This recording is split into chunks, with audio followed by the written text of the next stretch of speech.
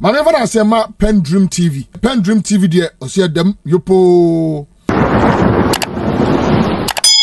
You're welcome to PENDREAM TV, the only channel that brings you the best in politics. If you are new here, please don't forget to subscribe, hit the notification bell, like and also share for others to watch.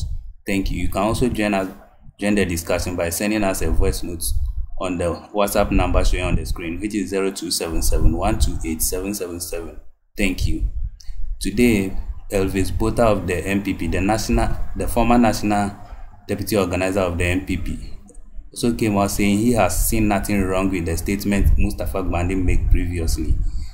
He also defended by saying it's not a problem if somebody wants to defend what is right for him.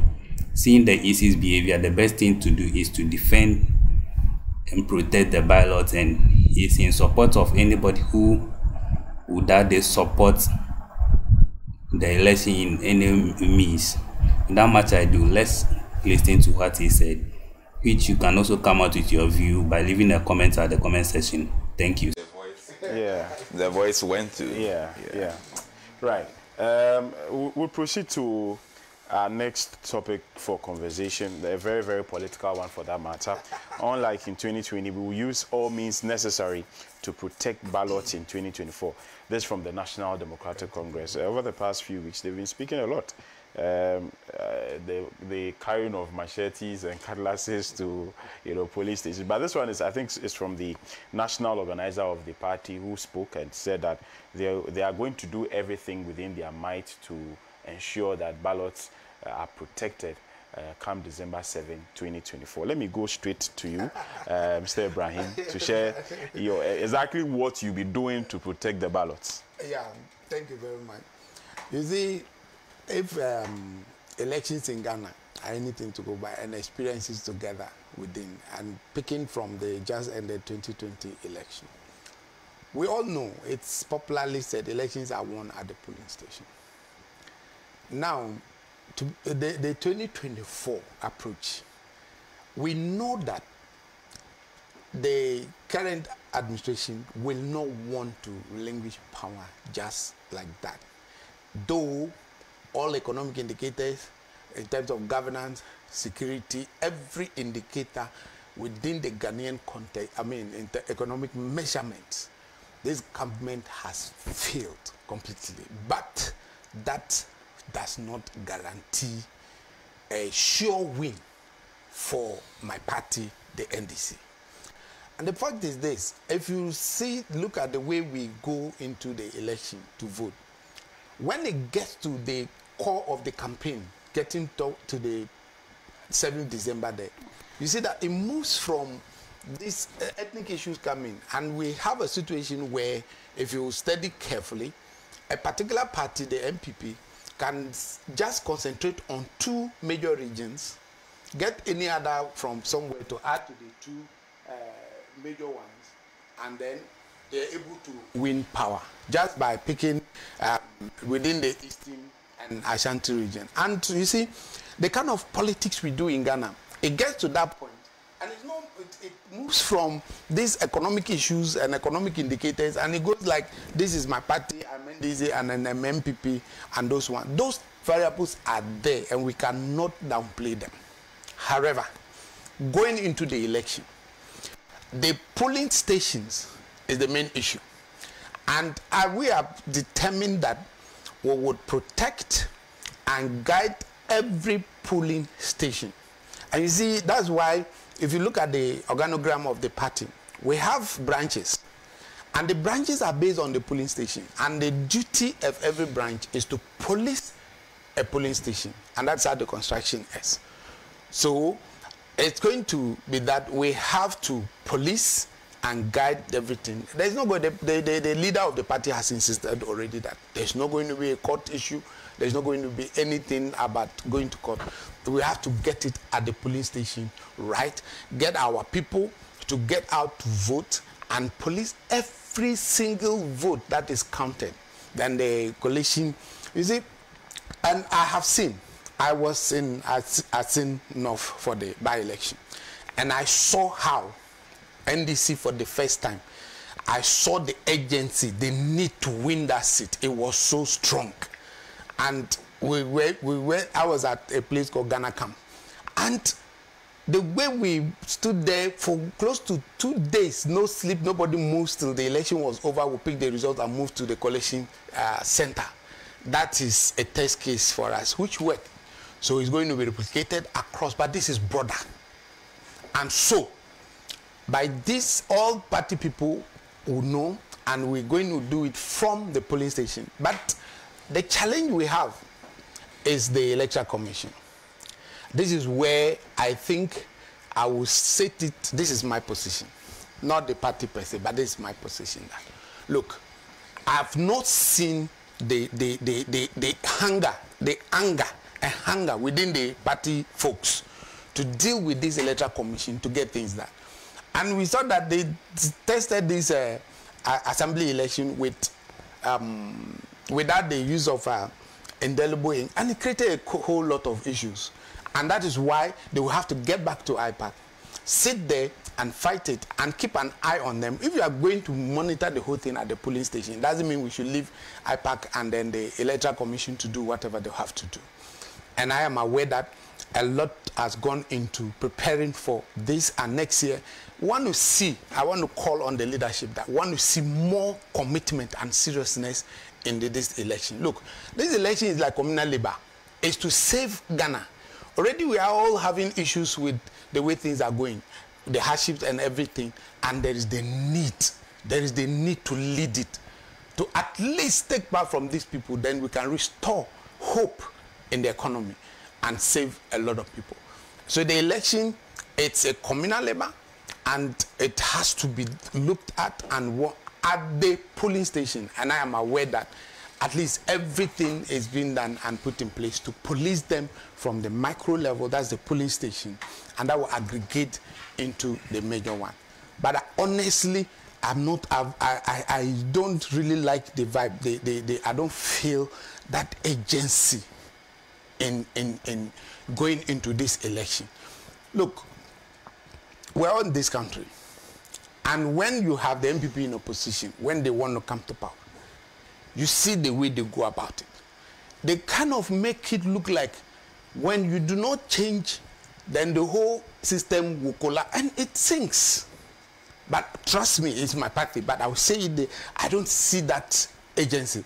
I don't see that vibe that people would relate with and see that we are really serious to take power. And it's like most of our people, when you listen to them and watch them, it's as if it's a done deal. But trust me, it is not. It's a battle, and we must get all out. And I thank God we are from next year, the election year, to go. But from people I have met, meetings I've attended, and comments I've heard from people, and I've seen posturing from the former president's office, there's going to be a lot of fire from next year. And the polling station, every single election will be counted one from the polling station. So you do agree that in 2020 you didn't do things right? 2020, I will not say we didn't do things right, because 2020, what happened was I was part of those who monitored Tema East in particular. And the Tema East was so unique to the extent that the earlier Global won by 3 votes. And that because NDC was not vigilant that year. When they counted first, NDC candidate won, especially the parliamentary. Then he called for a recount. There was commotion. After they recounted, he won by 3. An MPP in opposition will not allow another count. That's how he won, and came and picked it. So I was there. What we did was to go to the collation center with our results. So we collected them from the polling station. By the 10 p.m., we were set with a raw collation from all the polling stations within the constituency before we moved to the collation center. And at the collation center, there were attempts to bring in some other bags within with pink sheets, which we resisted. And yet, at the end of the day, from that one, so I would say that in the 2020, it's not like we relax. However, there's work to be done. And we have to improve our game and up the game better than it happened in the 2020. We learned lessons from 2020, and we get into this election stronger and better and salvage the economy. Elvis. I have maintained on this platform that we need to watch it. One of the cardinal problems, even beyond corruption, that is responsible for instability politically in the sub-region is poor electoral management system. Truth be told, if you have an objective, independent electoral management body, will it be necessary for any political party to have a collation system? You answer me. You are the journalist here. Answer me. In the football pitch, do you find the players or the various teams critical about having their independent referees? Their own referees independent of the officiating referee? No. You see, if we create an electoral system that is transparent and with a sense of independence and objectivity, then half of the security problem is solved. Because everybody will know that there is a level playing field. Nobody is stopping you from your political gimmicks and gymnastics.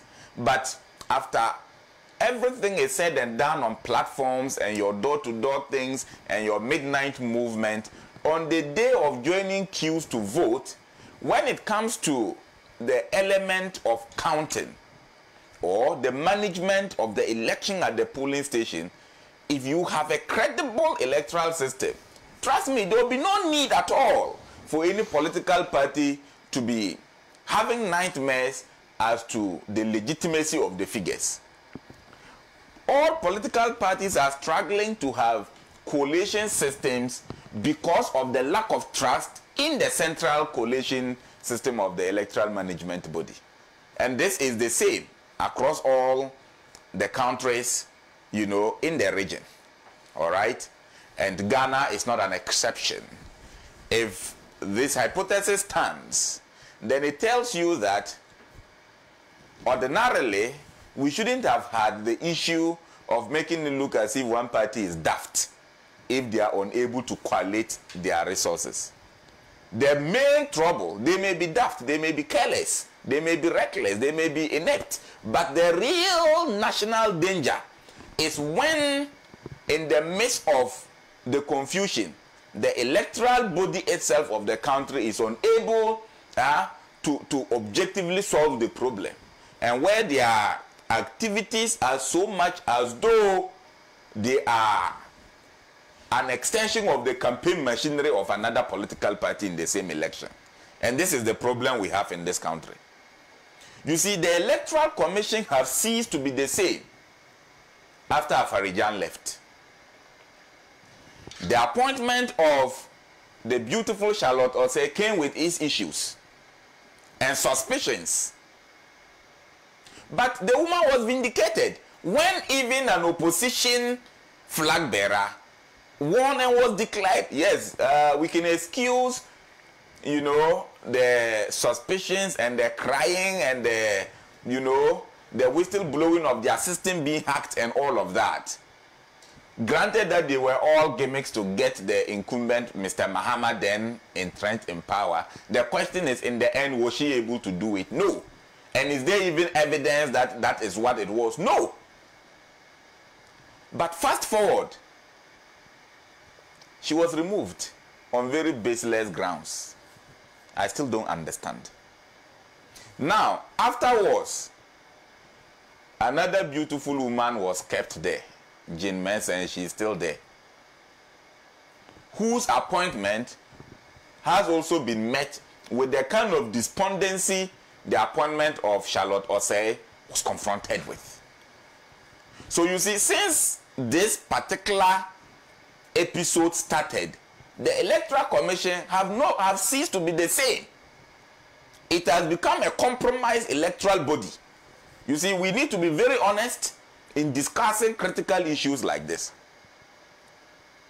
An objective analyst will tell you that in the face of the nature of appointments and how certain key office holders at the EC ascended to that office, when hitherto the advent of their ascendancy to some of those positions witnessed active political, advocacy. How do they become officious in their adjudication of electoral matters? Very questionable. Very questionable. So this is where the problem is coming from. And so is the security of the ballots at the polling stations. All these police and other security people we take to the ballot boxes or the polling stations on election days can be so corrupt.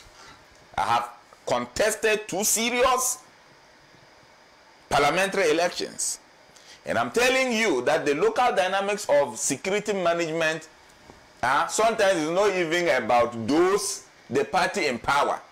Okay, it can also boil on whom the district commander and the regional commanders are when it comes to who goes to which polling station.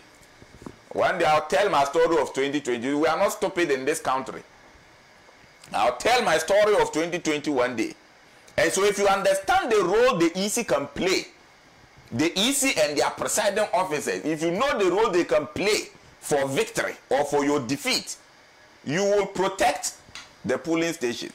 In any event, if these are the basis informing the decision of any political party, and I'm not by this even defending the statement of the NDC, the MPP is as much interested in protecting the ballot just as the NDC. So since when? You see, sometimes you people invite us here to just waste our time. Since when have protection of ballot boxes or polling stations become an issue? No, tell me, since when? Since when has it become an alarm for one party to say that we will actually protect the elections at the polling station? It's a good thing. We should encourage all political parties to look. The Supreme Court told us in the face of electoral irregularities in this country that elections are won at where? At the polling station. So it is only wise and reasonable that any serious politician should take a cue and seek to protect your political and electoral interest at the polling station. How bad is this? So the NDC have said they will be vigilant to protect that nothing untoward happens. They will protect it. If they protect it and at the end of the day, the objective figure says they have lost, that is it. They will know they have lost and they will go back to the drawing board to look at how to right their wrongs. I would have had a problem with the statement if they had said they will resist any declaration that is not in their favor. That would have been news for us to talk about. Unless there is more to the article that I am not privy to. I have heard that they say, oh, someone have incited others to go with guns and machetes and what? Yeah. Was that truly said? Yeah. Well, that is quite condemnable. But again, can you blame them if there is no trust for even state security at the ballot? You see, you can't fight an armed man with bare hands. The only time you can be man enough to fight an armed man is when you are armed. So, if your testicles have been stepped on once, I think the next time you are in that same sitting posture, you hold a long stick just to ensure that no feet comes towards where your testicles rose. These are the danger signs. These are early warning signs to electoral violence. And the 2024 elections in particular is a contest between two very desperate politicians. Very desperate. Two very desperate politicians. Their level of desperation, the same. Their level of lies, the same. Their level of con attitude, the same. Their level of incredibility, the same. Watch them. Mr. Mahama and Mr. Bawumia. They are twins from different wombs, politically. So, such an election will convey dynamics never witnessed before. And so, your preparation should be a 360 degrees preparation. Whatever it will take Ghanaians to protect an objective ballot, I will support it. Do you think the people who were shot in Techiman South, am I correct? Yeah. Do you think if they were armed also, the situation wouldn't have been a little better? You see, if you understand international security, especially when it comes to nuclear and weapon proliferation, there is a theory by Joseph Nyai that says that more is better. If I am the only one wielding a gun here, the rest of you becomes powerless. As little as I am, I'll tell you to shut up and you shut up. Because I have a humble friend that can humble you. You understand? But if I have a gun, and you have a gun, or maybe a more powerful one, Charlie, we will hold very diplomatic conversation. Are you getting it? Even if we have what we call military diplomacy, that is what happens. Both parties know the military capability of the other. So you are minded to conduct yourself appropriately to avoid clashes. It may be a sustained Cold War, so to say, but it is better. The state that should defend us were shooting people to death in Techiman. What have we heard about it? People, they are hiding under technicalities and legalities to sweep the matter under the carpet. So if I'm going to vote, I'll go with a gun if I have it, for fear that some shooting might be happening. If not for anything, so that I can also be given some warning shots as a deterrent measure as I run for my life. Don't you agree with me, Bless? No, wouldn't you do same? The human being is psychologically rational. And our choices are in tandem with that level of rationality. Wouldn't you? If you are traveling along a route, that route is noted for notorious armed robbery, and you have a gun, will you leave it home? You see, we all preach the gospel, but the gun and the Bible are all weapons. You choose your weapon on the basis of your characterization of the adversary. If I have a demonic attack, my weapon is the Bible. No, you can't shoot a demon. Are you getting it? With a physical gun. So demonic attacks, terrestrial attacks, my Bible is my weapon. Any other physical attack, from land gas to armed robbers to any form of intimidation, the gun is my weapon.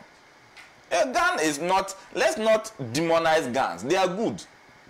It depends on the hand that is holding it and the mind that is controlling that hand. I mean, Bless, are you learning? Are you getting it? Let's not be quick to condemn certain things. If we must go to the polling stations with determined civic responsibility to protect the ballot, by extension protecting the security of the state and livelihood, vulnerable ones for that matter, isn't it better? These kind of statements are early warning statements to tell you that nobody have trust again on the EC, nobody have trust again on the security apparatus, and now the court itself, from the 2012 election petition, we in the MPP felt that decision by the Supreme Court was not fair to us. The NDC now have reason to believe that the occasions they went to court, the justice system was not fair to them. So if the judiciary is not a place to go to, and you cannot trust the electoral system, and you cannot also trust the security, who at least may shoot to kill you when you talk, what will you do? Are you not on your own?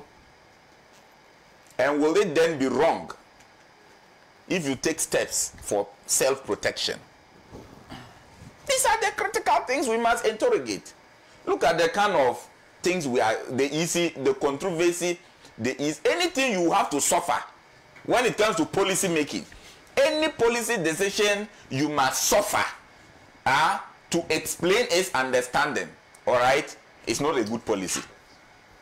One of the characteristics, especially security policies, except those that are shredded in secrecy and in confidentiality for strategic purposes. Public security policies must be simple, straightforward, even to the lay average person. But look at how the EC is always struggling to justify its decisions.